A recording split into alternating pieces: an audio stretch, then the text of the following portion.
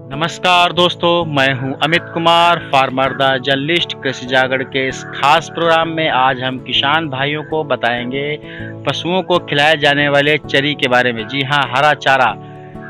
इस चरी को खिलाने से पशु की दूध देने की क्षमता काफ़ी बढ़ जाती है, साथ ही उसका स्वास्थ्य भी काफ़ी अच्छा बना रहता है। हम किसान भाइयों को बताना चाहेंगे कि चरी की खेती कर अच्छा मुनाफा उठाया जा सकता है। चरी की बाज़ार में काफ़ी डिमांड रहती है, खासकर शहरी क्षेत्रों में। गांव के किसान तो अपने जानवरों को अपने हिसाब से चारा पानी खिला सकते हैं, लेकिन जो शहरों में गौशालाओं में जो गाय रहती हैं या जो कोई पालते हैं पशुओं को, उनको चारा देने की बड़ी समस्या रहती है, जो ये लोग बाज़ार से चारा खरीद कर लाते हैं। अगर किसान भाई इस चरी की खेती करें तो अच्छा मुनाफा उठा सकते हैं। 4 से 5 महीने में पैदा होने वाली इस चरी से किसान लाखों रुपए कमा सकते हैं। तो हम आज किसान भाइयों को बताएंगे कि इस चरी की खेती करें। अगर चरी में कोई रोग लग रहा है तो उसे कैसे छुटकारा पाया जाए, चरी की खेती कब किस सीजन में की जा सकती है और इससे क्या क्या बेनिफिट हैं, आज हम किसान भाइयों को बताएंगे।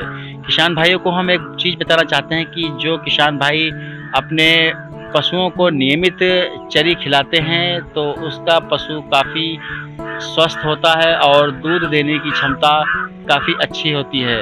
यह चारा वैसे बकरियों को भी काफ़ी पसंद रहता है। तो हम किसान भाइयों से एक बार फिर अपील करेंगे कि आप लोग इस चरी की खेती कर अच्छा मुनाफा उठाएं। आप बताते हैं हम कैसे चरी की खेती करें। भारतीय कृषि में पशुपालन और पशुओं की रीढ़ की हड्डी माना जाता है। आज के समय में पूरे भारतवर्ष में कुल कृषि क्षेत्र में लगभग 5% ही हरे चारे का उत्पादन किया जाता है, जो पशुओं की संख्या के अनुपात में काफ़ी कम है। सामान्य तौर पर एक स्वच्छ पशु को प्रतिदिन 5 से 10 किलो हरे चारे की आवश्यकता होती है, लेकिन उपलब्धता के कम पर अधिकांश किसान पशुओं को सूखा चारा ही खिलाते हैं। हम बताना चाहेंगे कि पशुओं को अप्रैल से जुलाई महीने तक हरे चारे की ज़्यादा ज़रूरत होती है। इसके लिए आज के समय में दुग्ध उत्पादन और पशुपालन की ओर ध्यान देते हुए हरा चारा उत्पादन की तकनीक और ज्ञान की भी आवश्यकता होती है, लेकिन कुछ किसान इस पर बिल्कुल भी ध्यान नहीं देते हैं। अब हम किसान भाइयों को बताएंगे कि हरा चारा की खेती कैसे करें। किसी प्रकार के चारा फसल हो, इसके लिए खेत की तैयारी, अच्छी खाद, बीज की आवश्यकता होती है। खेत की तैयारी में हल, रोटावेटर से 3 से 4 बार गहरी जुताई कर देनी चाहिए। पहली जुताई में 15 से 20 मीटर टन पक्की हुई गोबर खाद प्रति हेक्टेयर के हिसाब से डालनी चाहिए। अब चारा बीज बुआई के लिए खेत तैयार है। चारे के बीज की बुआई विधि के अनुसार खेत में क्यारी विधि, बेड विधि या समतल डोरा विधि के तरीके से करनी चाहिए।